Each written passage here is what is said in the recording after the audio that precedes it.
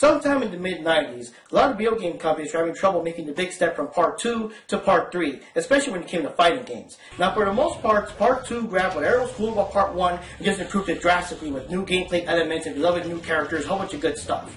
But when they made Part 3, that's when they decided to do everything different and spice it up, make it a whole new game. And sometimes the weird differences in gameplay and the missing beloved characters replaced for other ones that aren't that special, it made the people either not adapt or not really like the third sequel that much. Even Street Fighter 3 wasn't received that well when it first came out. Now, of course, nowadays everyone loves the Street Fighter 3 cast, but remember, back then the first version only had Ryu and Ken, and a whole bunch of other weird, at the time, unknown and uncared for characters. I mean, in fact, originally Ryu and Ken were not even supposed to be in the game. The main character was supposed to be Alex.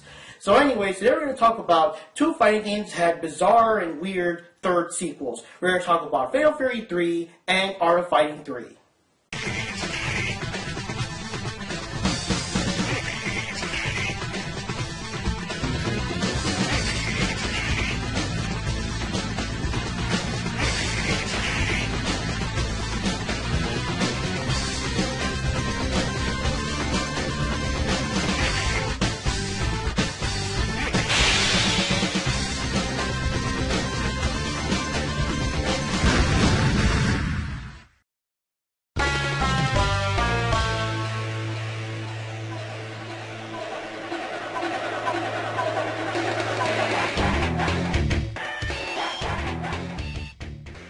Hey guys, this is Mark Rodriguez. And Paige. And you're watching the Video Game Masters. And today we're going to talk about Art of Fighting 3 and Fatal Fury 3. Now, I thought we were doing Tomb Raider. You told me this episode's Tomb Raider. Well, yeah, but the thing is we didn't finish editing the last little footage and everything. And this has been long overdue, you know, I had to... But I'm so tired of fighting games. Yeah, I know, but these are classic Neo Geo fighting games. And it is so awesome. But who knows what Neo Geo is anymore. Yeah, right here. The script tells me what the Neo Geo is. That's only how I would know. Well, yeah, but I mean, this has been long overdue. I started this last year. Okay, stop with your excuses and not making me want to do this episode even more. So I'm leaving. I'm doing my own stuff. I can work on my Nancy Drew playthroughs and my Minecraft Let's Play. Be jealous. So I am gonna disappear, so go check out my channel, News Page Mission, plug. See ya.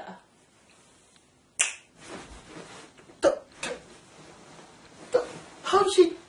Whatever, I guess I gotta do this by myself, guys, and, well, I don't know. I mean, who do I want to do this episode by myself, and I mean, Johnny hasn't played the games long enough to remember them. Rock Yama's is busy. Sweet Pete's busy. Pika Chica. I mean, Gurg's Dolly's away on some mission. I don't want to do this by myself. I mean, guys, is anyone out there who wants to review this game with me? Hiya, Mark. You know you can always count on me when it comes to mini reviews about SNK games. Oh, hey, Victim 16. Haven't heard from you in a while. I mean, it was good of you to come out on our holiday special, and yeah, sure, why not? Let's do these games together. Oh, come on, Mark. Victim 16 is like so 2010. I'm Robo Ducky now. Get with the times, dude. Oh, okay, you're called Robo Ducky now.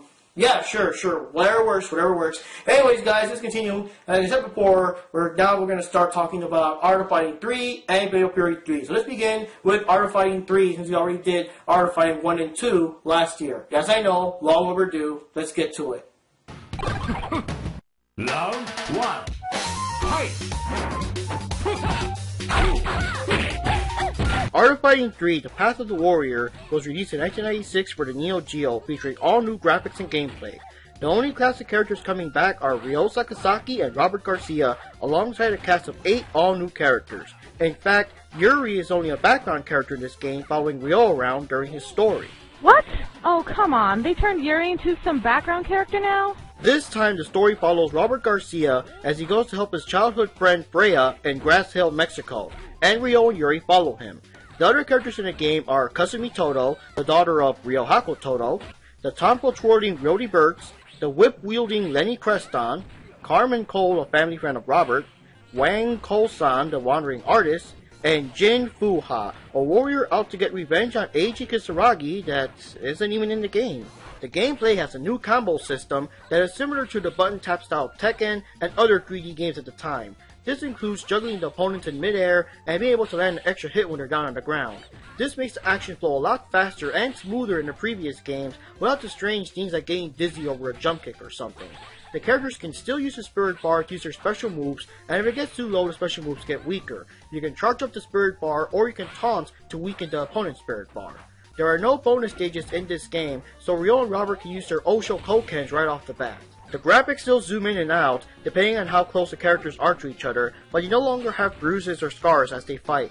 When the character is flashing red due to a low life bar and their spirit bar is full, they can still use their desperation moves. If they win the match with a desperation move, the fight ends in the ultimate KO, making that person the winner of the entire fight, even if it's just the first round. During the game, you fight Sinclair, the sword-spinning mid-boss. The final boss is Wyler, and he was after Freya for a formula that makes him incredibly powerful and was originally created by both his father and Freya's father.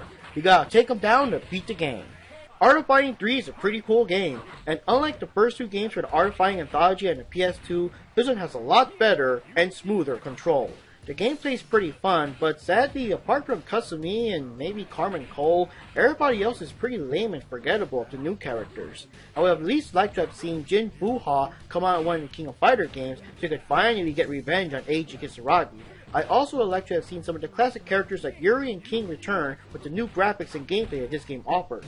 The stages are cool, especially with the whole Mexican vibe, because hey, you gotta love Mexico, and I have to say it was pretty bold to take the storyline out of Southtown and into Mexico, and I guess it does explain why some of the characters didn't come back, because there's no real reason for Mickey and John Crawley to follow the cast into Mexico.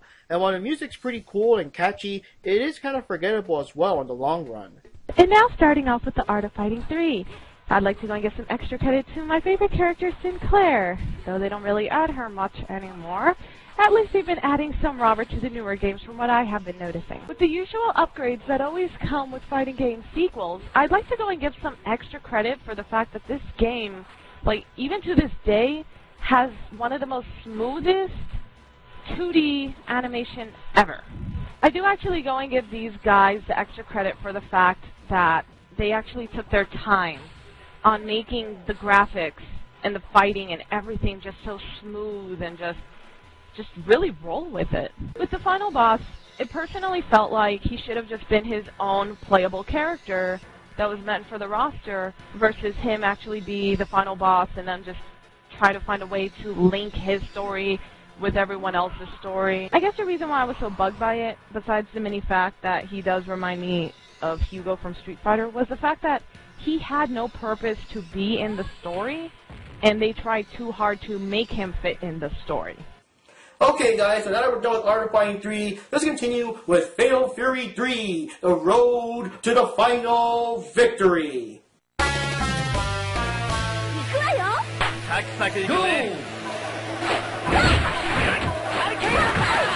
Fatal Fury 3, Road to the Final Victory, was released in 1995 for the Neo Geo, also with all new graphics and gameplay. We have more familiar faces this time, as we have the Lone Wolves, Terry, Andy, and Joe, Mai Shiranui, and the official return of Geese Howard.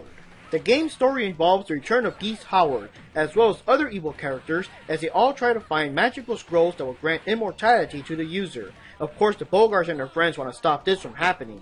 The other characters include Blue Mary, an agent with grappling moves, Franco Bash, a powerhouse kickboxer, Han Fu, a police officer with nunchucks, Sokaku Mochizuki, a sworn enemy of the Shiranui clan, and Bob Wilson, a capoeira fighter that works in Richard Meyer's Pow Pow Cafe too. Yeah, kinda sucks that Yuri's not a playable character anymore, but hey, at least there's still Bob. What kind of name is Bob for a Brazilian dude anyways? The most noticeable gameplay change is that now the characters can shift to the background and the foreground instead of just jumping in and out of the background. When they're in a different fighting plane, they can hit you with an oversway attack. You can also strike back with an anti-oversway attack to knock the opponent back into your fighting plane. The gameplay is faster, and there are more combos with the basic attacks. Like previous Fatal Fury games, you have 2 punches and 2 kicks. When your life bar is flashing red, you can still pull off the desperation moves, though you can also confuse your opponent doing a fake out. There's also extra animations depending on how you defeat the opponents, either by smacking them towards the TV screen or tossing them against something in the background. Whoa, did she just say what I think she said? One. She can't really be saying that. One. Whoa, okay then. I guess Blue Mary actually does say fuck you after she kicks your ass. Okay, so Mai's all cute and bouncy, but Blue Mary, she's hardcore. The game starts similar to the first Fatal Fury, allowing you to choose your first opponent from 4 fighters. This time the fighters you choose from are Bob Wilson, Blue Mary, Franco Bash, and Joe Higashi. Then you face Ryuji Yamasaki, the crazy escaped murderer. It is a 1-round match, and he doesn't use any special moves. After you defeat him, you face Mai, Andy, Hanfu, Sokaku, Terry, and Geese Howard. But the game doesn't end there, as Geese gets away after the battle. Now you face Yamasaki for a rematch, this time for a normal 2 out of 3 fight, and he's using all his special moves on you. The game also rates your fights with grades like A or B or S and so forth, and if you have a good enough grade, you face either Chin Chonsu or Chin Chonrei, or both after you defeat Yamasaki. These guys are possessed by the spirits that created the scrolls 2,000 years ago, and now they want to use them to unleash their power, defeat the Chin brothers to defeat the game. And yes, I did say Chin brothers because Chonsu is a guy. Fatal Fury 3 was a cool game when it first came out, and compared to Art of Fighting 3 and even Street Fighter 3, at least we had 5 familiar faces this time, and they officially brought back Geese Howard. The new characters were kind of interesting, my favorites being Bob Wilson and Han Fu, but he still had ways to go before they became more powerful in the sequels. But man, is this game tough! Some of the normal fighters like Mai Shiranui and Han Fu are downright annoying to fight against. And you better get used to that plane shifting stuff really quickly, since the computer opponents spam it any chance they get, especially when they're about to lose. By the time you get to the bosses, they're zipping back and forth so fast, you think you're fighting Z fighters, and the annoyance goes up to over 9,000. Still, the game is a lot of fun and easier for the average gamer to get into when compared to the earlier Fatal Fury games. Fatal Fury 3. New characters, better graphics, the usual things that come with sequels when it comes to fighting games. But what makes this one a little bit special? Sadly, not really so much, but I will definitely go and give credit to where credit is due. Starting off, giving this game a little bit of extra credit for the fact that it does have 3 bosses depending on who you play as, including the infamous Geese Howard. Everyone, applause, applause. Though the story was pretty, generic for a typical fighting game, I do go and give them extra credit for the fact that they did clean up on their button controls, and adding the extra combos are always great in fighting games. Both games came out for the Neo Geo back in the day, but nowadays you could probably still find a copy of Fatal Fury Battle Archives Volume 1 to play Fatal Fury 3, and Art of Fighting Anthology to play Art of Fighting 3, both available for the PS2. As you know, the characters from Fatal Fury and Art of Fighting would continue to appear in the King of Fighter games long after their series ended. The new voices for the Lone Wolves in Fatal Fury would appear in King of Fighters 95 and onwards. In fact, the same guy who does Joe Higashi in Fatal Fury 3 and onwards, Nobuyuki Hiyama, would even voice Joe in the Japanese version of the Fatal Fury 2 anime and Fatal Fury the motion picture. Blue Mary and Yamasaki would appear in King of Fighters 97 and onwards, and the only character from Art of Fighting 3 to come back in other games is Kazumi Todo, appearing in King of Fighters 96 and onwards, as well as SNK vs. Capcom Chaos. Well, that's the end of this episode of Video Game Masters, and as you know, that's the end of the Art of Fighting games. We only made 3 games, but we still got some more Fatal Fury games to go. We still got Real Bout Fatal Fury, Real Bout 2, Real Bout Special, and we also got Mark of the Wolves, and of course we're going to talk about all of them throughout the year. Hopefully it won't take as long as I've done before in the other years, but we're going to get back to them until we review the rest of the whole Fatal Fury anthology, if you want to call it.